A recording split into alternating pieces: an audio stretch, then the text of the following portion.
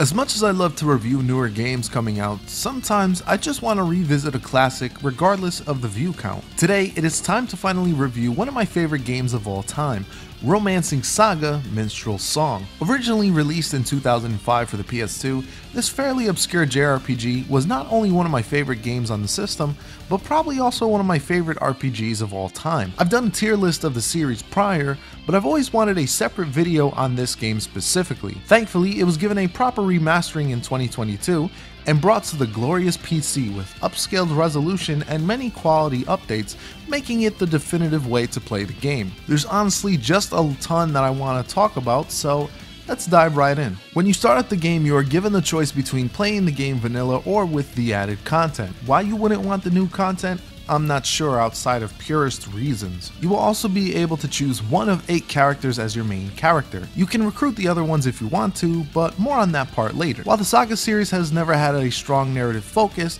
the characters are incredibly memorable. I debated on who to choose, but we want to do this review proper. We have to choose the Valkyrie of Valhalla, the almighty legend herself, Sif. I am Sif, a proud Valhallan. I can honestly do a whole separate video on why she's just so awesome, but I can at least dedicate a paragraph or two. In terms of appearance, Sif is definitely one of the most unique looking female characters in any genre, especially for JRPGs. She is certainly an imposing figure with the amount of muscle she carries. I don't think I can dedicate that many hours she does to her physique, so my hat's off to her. And due to her physique, she is one of the strongest characters on the battlefield in terms of raw strength and vitality. Her charisma attribute also grows pretty quickly, making her pretty good at illusion magic of all things. Sif easily checks out the appearance part, combining beauty with brawn, but what about her personality? Honestly, she's far more complex than what is shown on the surface. While yes, she is someone who prefers to use her fists than passive solutions, she is also shown many times to be an overall kind person. She would risk her life in the face of fear simply because it's the right thing to do. Hey, I never let a teammate down. Sif shows a ton of respect to people she believes are mentally strong, and the voice acting for her captures the character perfectly. You may be just a boy, but you speak like a man. Good. Come. She also just doesn't respect cowardice or evil, which leads to some pretty badass moments. If the world I live in is hell, it's still not that bad of a place. But to be a puppet on a string just like you is far from my idea of paradise. Alright, back to the game proper. Depending on your character you choose determines your starting quests and conditions. For Sif, she has to clear out the monster caves, which eventually leads to a shipwreck off the coast where she finds another one of the main characters named Albert. Once he returns to form, he asks to join Sif. You can actually say no here, but I needed the help since it was only myself, a no-name barbarian, and the titular minstrel. Fun fact, the minstrel is voiced by Richard Casino, which has also voiced Kenshin Himura and Pang Tong respectively. Taking a quick detour to the voice acting, I'm honestly impressed with the level of voice acting here. Every line of dialogue is fully voiced, which some RPGs released today still resort to using text boxes. The quality of voice acting here is honestly fairly mixed. While there are great performances from the likes of the Minstrel and even Sam Riegel voicing a character, much of the one-off characters don't carry the same level of command. Considering this game was originally made with Japanese voice acting, this may be more due in part to translation errors or just a lack of time between the Japan and American dubbing. Like I said prior, we have a ton to get through, so let's just get to the combat. When you come into contact with an enemy on the field of battle, you will initiate combat. Similar to many other JRPGs of the genre, this is done in a turn-based manner. Early game, you will only have your basic attack to work with, but eventually will unlock more attacks to use known as techs. Each tech will require a certain amount of BP points to use, which regenerate each turn. Depending on the character and stats will determine your starting BP, your maximum BP, and how much it regenerates per turn. Characters like Claudia regenerate at a very high BP amount, while Sif is more to the mid to low range, but starts off with 4 more each battle. Each character in your party has health points and life points. When your health points decrease to 0, the character is knocked out until revived by another party member or a benediction of some kind. Getting knocked out will reduce your overall life points. If your life points reach 0, the character is removed from the party and will need to be recruited again. I haven't had this happen to me yet, but I've definitely lost way more battles than I would like to admit. It may seem like a fairly standard system at play, but I've only scratched the surface. What I honestly love about this game is how every character can equip every weapon regardless of their stats. Heck, they don't even need a weapon and can just use their fists to become a deadly martial artist. The flexibility here is just amazing, especially compared to other JRPGs that usually restrict each character to have exactly one weapon type. For Sif here, I started with two-handed swords, then experimented with unarmed combat, until I ultimately settled with my final weapon, which ended up being a incredibly powerful polearm. I'm still not even done yet. You can even set up formations before each battle. Characters can either be positioned at the front, middle, or back row. For my main party setup, I had Sif and Dragon Knight in the front row, followed by Gray in the middle. Rounding it out, I had my Archer Claudia and Spellcaster Aisha in the back. And if you're wondering what happened to Albert, I kicked them out of the party. The Minstrel was also just a temporary party member until I got the characters I wanted, but he still played an integral part of this game, hence why he's in the name of the game.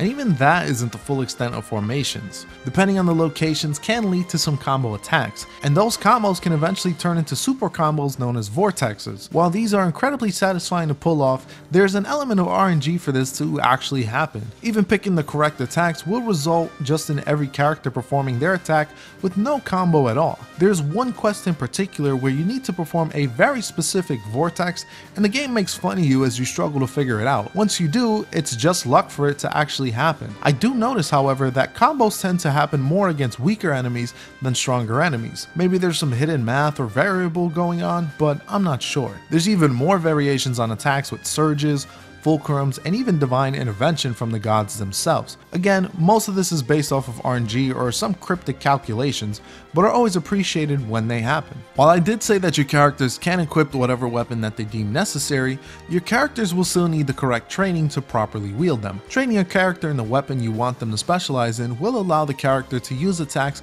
with less of a chance to lower the weapon's durability, as well as reduce the amount of BP certain attacks need. This is incredibly crucial, especially in the mid to late game where every advantage is necessary. You will need a currency known as jewels to accomplish this, which can be gained in battle but is mainly gained through completing quests. Training is also important to qualify for certain classes and use certain proficiencies. Each class comes with its own benefit, like being able to block more attacks or preventing enemies from performing combos. One in particular that I found pretty cool was the merging of spells. This allowed my mage character Aisha to improve her water blast spell into a more powerful variation. Proficiencies are skills that are used when traversing the world. Certain dungeons may require the use of climbing or jumping. Other proficiencies can allow the party to sneak by enemies, while others will uncover chests. Some chests may have traps that need to be disarmed or locks that need to be picked. Equipping the correct proficiencies is important, although some of this can feel like trial and error. It's hard to really know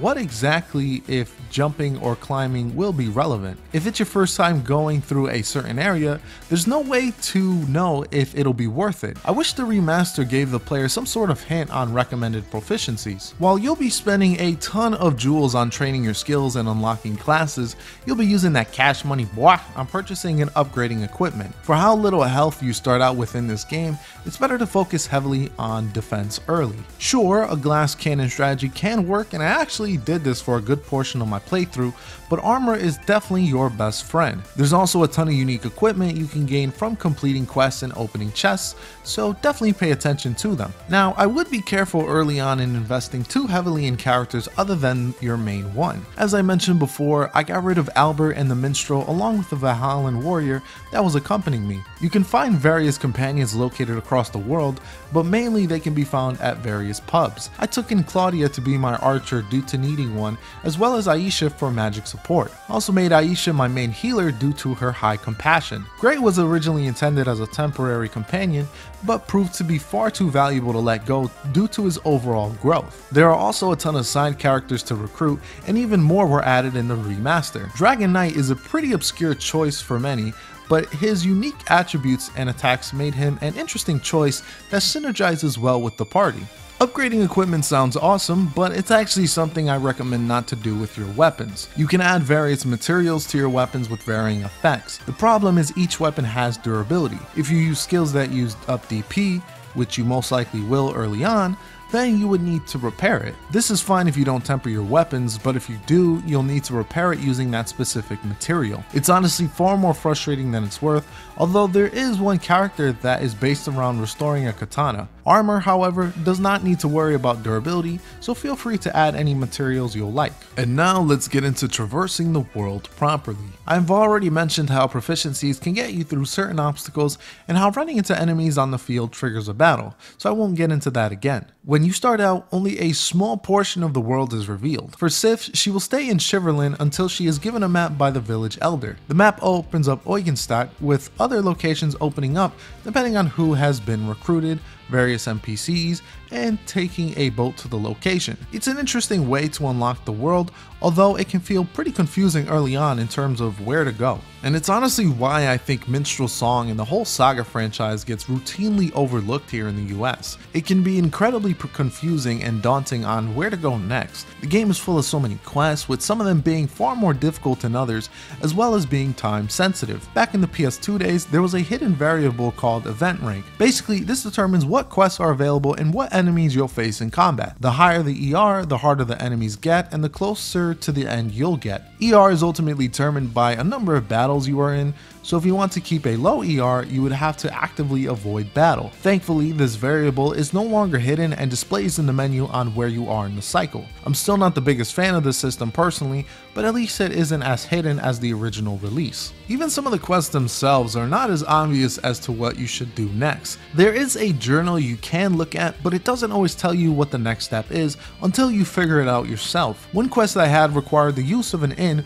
where I had to sleep there in order to discover a location to complete it. I don't even recall how I discovered this initially. I think I just did it as a guess, and the rest of the quest completed basically as I expected. I went to the area, defeated the bosses, and got a pretty good payday. Most of this honestly didn't really become much of a problem until the very end. Once you reach ER 20, you can get one of 3 quests depending on your alignment to the gods, another variable that has remained hidden. 2 of these quests are easily explained, while one of them isn't even listed as a quest at all. The minstrel often tells a ton of stories about the lore of the world, so I figured it was just another one of those. Unfortunately, that was actually what I was supposed to seek out, and I had to go online to learn how to discover the location. After that I was fine, but this honestly soured the experience. While there are quests that can be frustrating, there are others that highlight the world of Romancing Saga and the great characterization within. I won't spoil anything, but there is one quest in particular that is very heartfelt and has a beautiful story. Sure, it involves fantasy elements as expected, but it was a story that I could relate to, and it had a strong emotional conclusion. When it comes to the remaster, there are a ton of improvements that make this a far more accessible and enjoyable experience. So much information is given to the player than ever before, as well as some much appreciated quality of life features. You can now speed up the game, which makes both battles and traversing the world much quicker. I always felt that your characters needed a run button. While this isn't 100% it still makes traveling far less tedious now. You can also quick save the game with just a quick press of a button, as well as an autosave function. Both are great improvements that cut down on the tedium. Square Enix has always been able to deliver absolutely breathtaking pieces, and Romancing Saga is no exception. Heck, the whole SaGa series has several iconic tracks that stick with me for years and years. What ultimately sticks out to me with this soundtrack is its variety. There are so many songs played throughout the game that do a great job of highlighting each situation. The boss themes especially have an extensive range of instruments and genres. For example, the track Passionate Rhythm relies completely on guitar work, while the final boss's theme features electronica and heavy metal elements fused together. The Battle with Death theme is also one that is very orchestral and wouldn't be out of place in a Final Fantasy game. It's more than impressive seeing such a huge range of music all fitting into the game masterfully. All of these songs were composed and arranged by Kenji Ito, who definitely deserves his flowers. Unfortunately, I can't really say the same for the graphics. While the animations during battles and colors used are great, the character proportions are just odd. Specifically for humans. Kids in this game have it the worst with these giant ass bobbleheads that look silly. I get it was a stylistic choice, but it doesn't work here for me. Most of the creatures' designs on the other hand look really good, and some are downright impressive to look at. I like how Dragon Knight looks in particular, since he just looks really cool. Even after you've beat the game and saved the world, there's still 7 more characters to go through, each with their own personality and skills. You will not only get a boost in stats and can choose any class you've unlocked, you can also find even more quests that can only be triggered after completing certain quests in a prior playthrough. There were honestly some that just blew me away once I discovered them. Despite all that I've mentioned so far in this review, there's still a ton more to discover, but I'll leave that up to you to find out. The beauty of Romancing Saga is discovering the game and finding all the hidden surprises within. Even after completing my 4th playthrough, I'm still ready to get back into the world and play as another character. Even though my party was incredibly strong at the end, there were still certain characters like Jamil that would have been a great substitution for Dragon Knight,